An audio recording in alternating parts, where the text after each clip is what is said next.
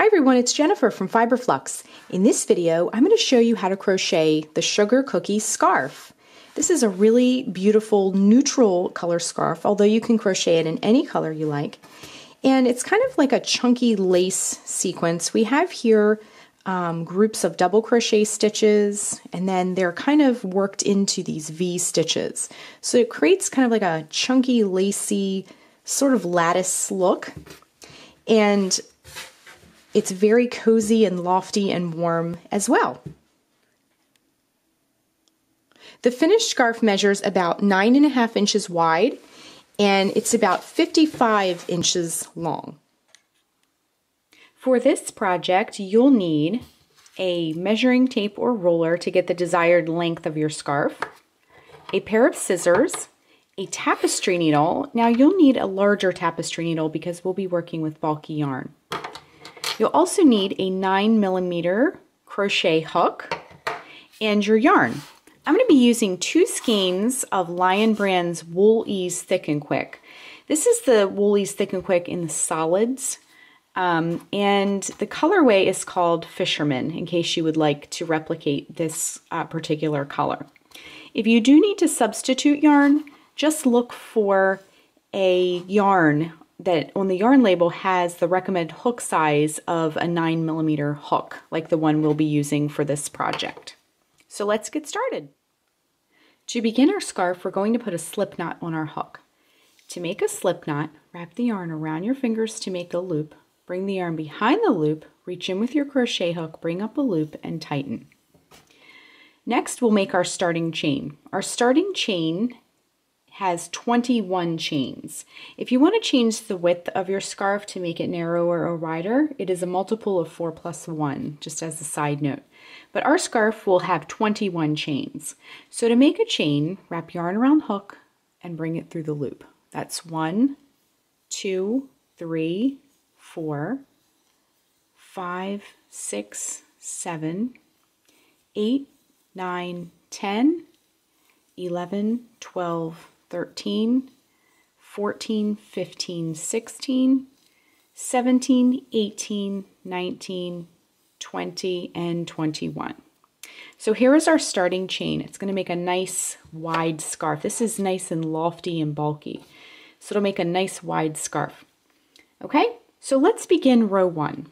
For row 1, we're going to work in the 6th chain from the hook. So this loop here does not count. So let's count 1, 2, 3, 4, 5, and 6. So this chain right here, we're going to work a double crochet, chain 2, double crochet in that chain. Okay? So to make a double crochet, wrap yarn around hook, insert it into the chain, bring up a loop. Wrap yarn around hook, bring it through the first 2 loops on your hook. Wrap yarn around hook, bring it through the last 2 loops on your hook. Then chain 2, 1, 2. Then in that same chain, work a double crochet. Okay, that'll give us this nice little V. Okay, then we're going to skip 3 chains. So 1, 2, 3, skip those chains. And then in the chain after that, we're going to do the same thing. So double crochet. Let me get some more yarn. There we go. Double crochet, then chain 2, 1, 2, then work another double crochet, all in that same chain. Okay, so we have another V on our row here. Okay, so we're just going to be repeating this all the way across. So skip 3 chains, 1, 2, 3, in the chain after that, do the same thing. Double crochet, chain 2, 1 and 2, and then double crochet, all in that same chain. Okay, so it'll look like that. Next, skip 3 more chains, 1, 2, 3. In the chain after that, work a double crochet, chain 2, double crochet. Same thing as before. So double crochet, chain 2, and a double crochet. Okay, then we're going to finish up our row here. Just going to get some more yarn. My yarn ball kind of ran off here. Okay, so then to finish up the row, what we're going to do is we're going to skip 2 chains. We have 3 chains remaining, so we're going to skip 2, 1, 2, and in this very last chain, we're going to work a double crochet to finish off row 1, okay? So our row 1 looks kind of like this. You should have 1, 2, 3, 4 of these V's established, okay? Plus this double crochet at the end of the row. So let's move on to row 2. For row 2, we're going to chain 3. 1, 2, 3, and turn our work. Next, in this center of this V that we did in the previous row, we're going to work 4 double crochets right into that V, or that chain 2 space. If you go in the Fiberflex blog where the written pattern is, I refer to that as the chain 2 space. So right in this space we'll work 4 double crochets. So 1, 2, 3, and 4.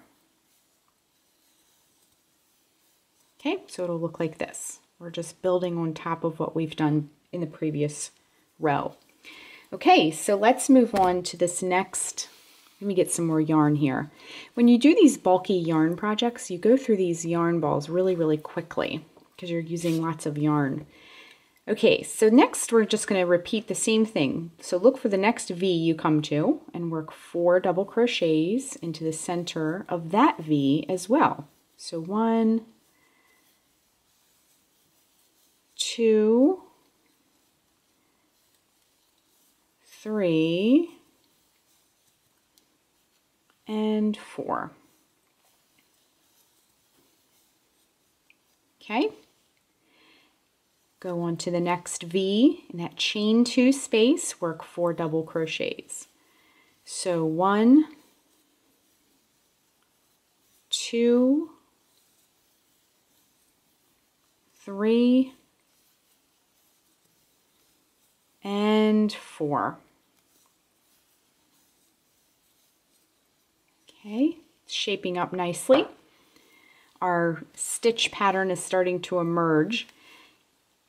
So then go into the next V. This is the last V of the row. So work 4 double crochets into that V, into that chain 2 space. Same way we've been doing on this row.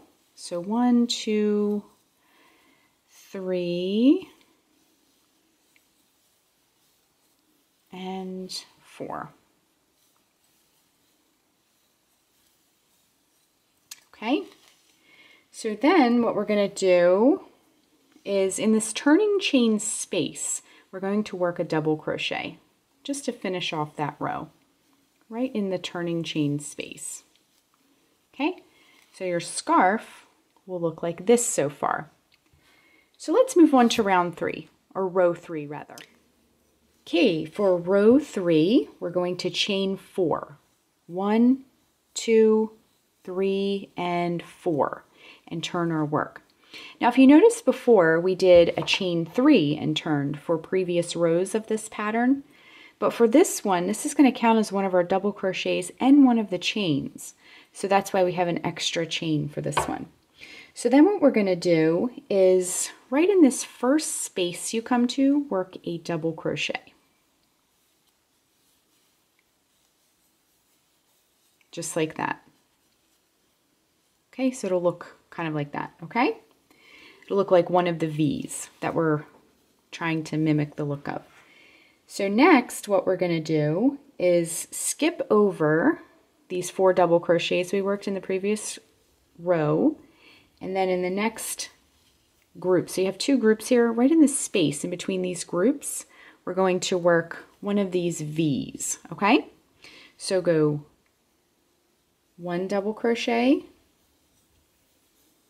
chain 2, 1, 2, and then 1 double crochet right into that same space in between those 2 groups here.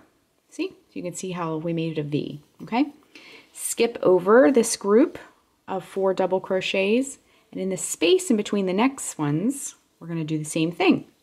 1 double crochet, and then chain 2, 1, 2, then 1 double crochet, all in that same space, again in between those groups.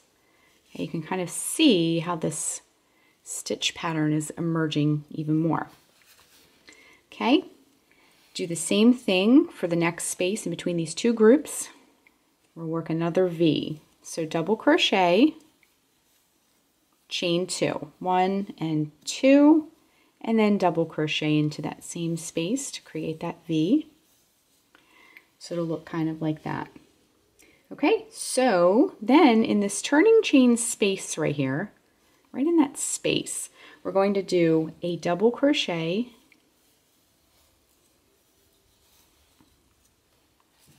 and then a chain 1, not a chain 2 like we did before, but a chain 1, and then a double crochet right into that turning chain space. Okay, so it looks very, very nice. Okay, so row 3 is complete. Now we're ready to begin row 4. For row 4, we're going to chain 3. 1, 2, 3, and turn our work. Then we're just going to get everything straightened out here. In this first space here, we're going to work 2 double crochets into this first space that we created from the previous row. So 1 and 2. Just like that. Then we're going to skip over, and then in this chain 2 space from the previous row, the center of this V, we're going to work 4 double crochets. So 1, 2, 3, and 4. Okay, so it's kind of mimicking what we did back here. Okay, so next, the next V we come to, we'll just do the same thing. 4 double crochet into the center of that V. So 1, 2,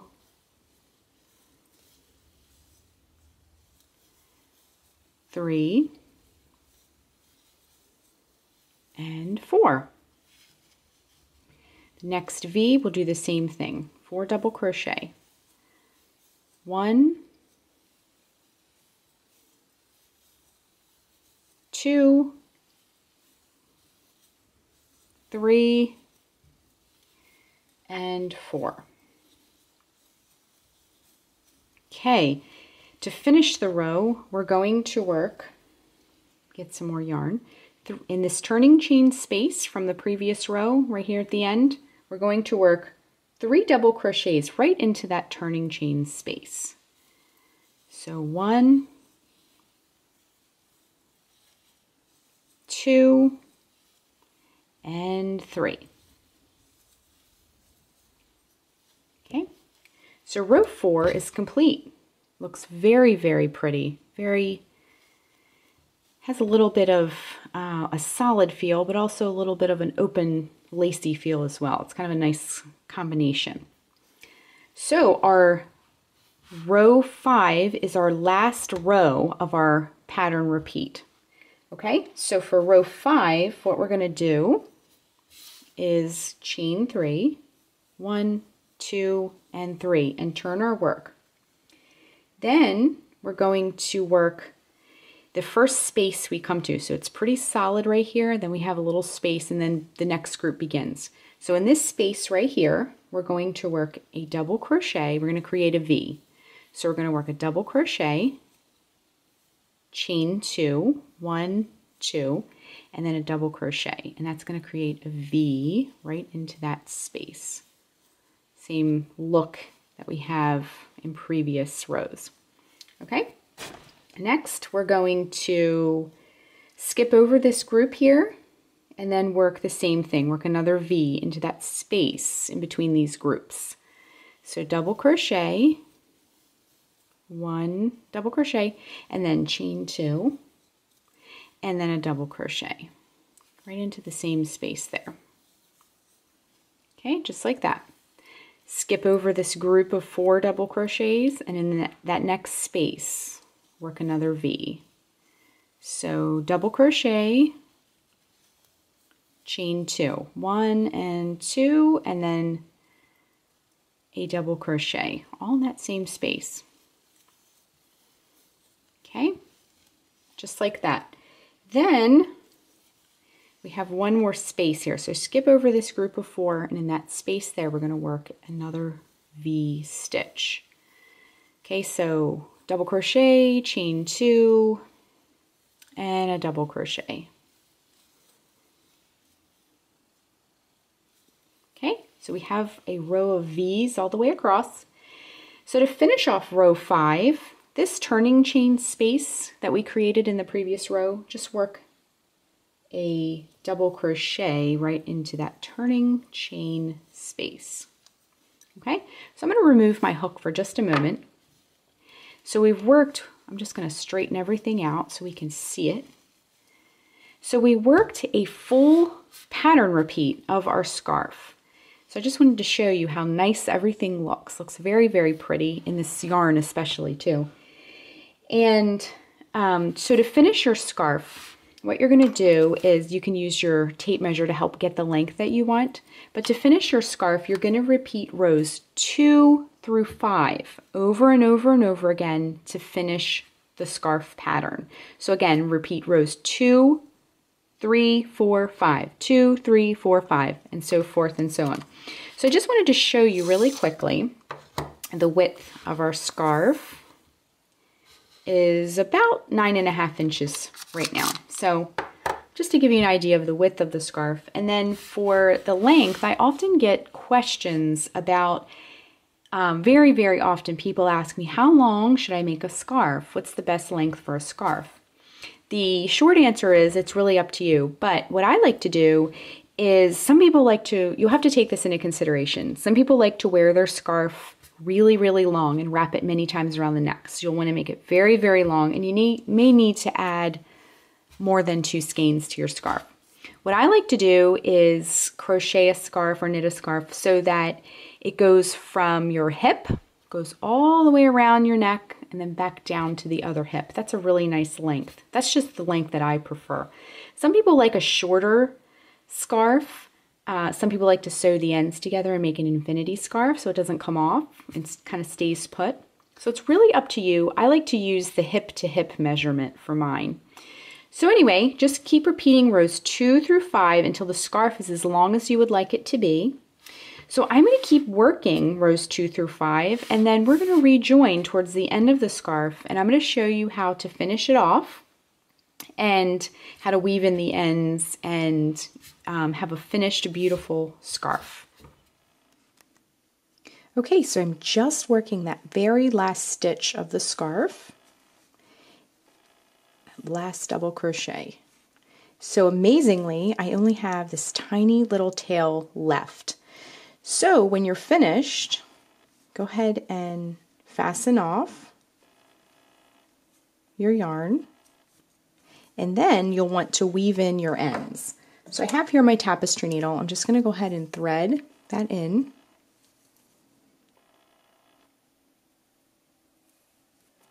Just like that. And then you can just go in one direction. And then come back in the other direction with your needle. And then you're all finished. So if you have any other tails, I went in and already wove the other tails in that I had, but if you have any other tails, just weave those in as well. So our scarf is totally complete. Here it is. It looks wonderful. It's nice and chunky, and the stitches look really beautiful. So that is how you crochet the sugar cookie scarf. Thanks so much for watching, and be sure and click the subscribe button to get all the latest Fiber Flux video updates. Thanks again.